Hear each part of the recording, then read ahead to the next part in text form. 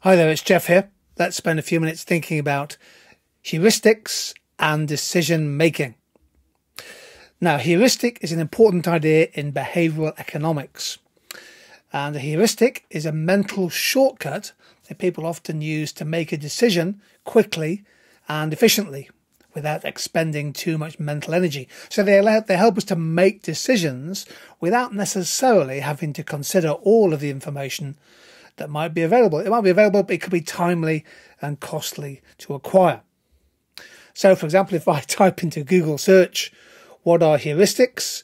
The search engine produces results. Fortunately, Tutorgy appears on the first screen.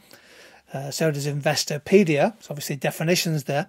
Some people follow a heuristic that if they can't find what they want on the first page of a Google search, they'll refine or redefine the search. And that's part of the reason why search engine optimization, or SEO, is such a powerful and commercially significant business, because people want to appear on the first page of Google searches. So lots of heuristics used in decision making. Here are three. One is the price quality heuristic.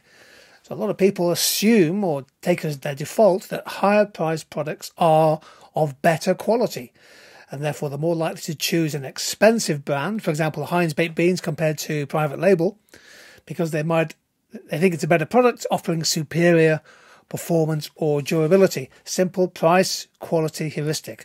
The quality is built into the price. It's the rule of thumb. Brand loyalty heuristic. Many consumers will stick with a brand for many, many years if it consistently delivers quality and satisfaction. I'll give you a couple of examples of that in a few seconds. Availability heuristic. When people can recall instances of a product or brand readily, they're more likely to choose it.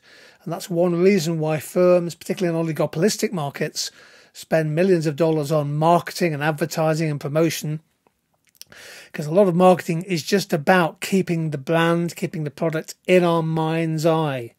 Because if it is, we're more likely to choose it, particularly important in retailing. So here's a couple of examples. Mackie D's. Does McDonald's have a claim to be the best restaurant in the world? Charlie Munger died recently. Warren Buffett's former bridge partner famously said, most people don't want the best burger in the world, but they want a burger that's like the one they had last time. So people want a product which is reliable as well as affordable, where the variance, the standard deviation of quality is low from acquisition, transaction to transaction. And a business such as Premier Inn. Of course, they offer this sleep guarantee, but Premier Inn, one of Britain's biggest hotel chains, over 800 hotels, 80,000 rooms, a very, very successful service business providing medium-priced hotel accommodation. You pretty much know what you're going to get when you book a Premier Inn. The difference between the rooms is minimal. Heuristics are a powerful force. I don't want the best hotel room in the world. I just want a room that is quiet and gives me a good night's sleep. That is a powerful heuristic when people are making decisions. There's thousands of hotels you can choose from. People often just follow simple heuristic thinking. Now, finally, heuristics are linked to a very important concept in economics, which is bounded rationality. So this is associated with the famous economist Herbert Seymour. He got a Nobel Prize for his work on this. And with bounded rationality, people have scarce brain power, scarce cognitive resources, and therefore they're unable to make completely rational decisions. They must make decisions based on limited information. And bounded rationality takes into account not just the cost of acquiring and processing information, but the information gaps.